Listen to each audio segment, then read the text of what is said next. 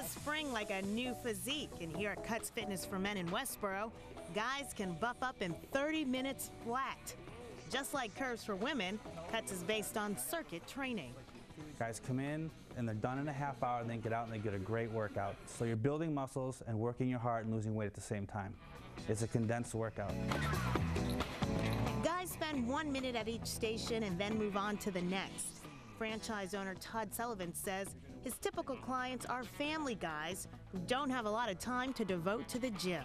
They want to exercise. They don't want to make it a focal point of their life. And the real benefit to this gym is the guys come on a regular basis, because it's not a complete disruption of the routine. Membership plans run as low as $1 a day for a yearly plan, or $39 a month.